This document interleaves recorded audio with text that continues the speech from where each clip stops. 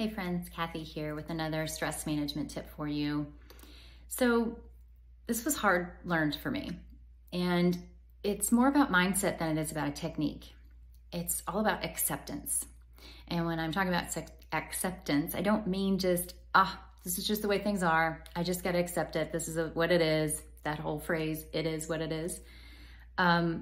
It's more about, this is how things are right now. This is how this person is. This is how my situation is. This is how this job is, whatever the case may be. And I have options. I can make changes. I'm not going to just fight against the reality of how things are and just wish and hope and moan and groan. I'm going to say, okay, this is how it is right now.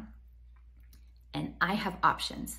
I can work, make choices, and do things in order to improve the situation. So the first step is acceptance. Like, this stinks. I don't like it. I'm unhappy with that person. I'm unhappy with the job. I'm unhappy with the organization, the management, whatever the case may be. And I see that. So I'm going to go over here. What's under my control? What can I do? What changes can I make to create a better situation? That can sometimes mean leaving.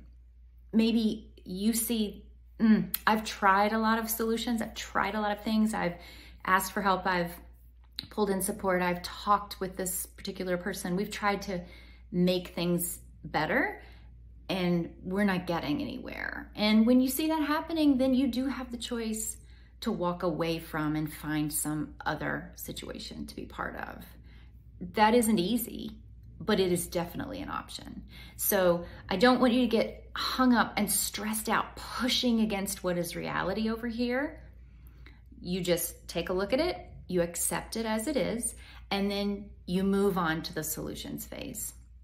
How can I create change to make this better? And if you find that you really have exhausted the options, that's when you take a hard look at, do I stay in this, or do I look elsewhere to make a move so that I can be in a situation where I feel valued, I feel it's healthy, I feel supported, whatever's missing in this current situation.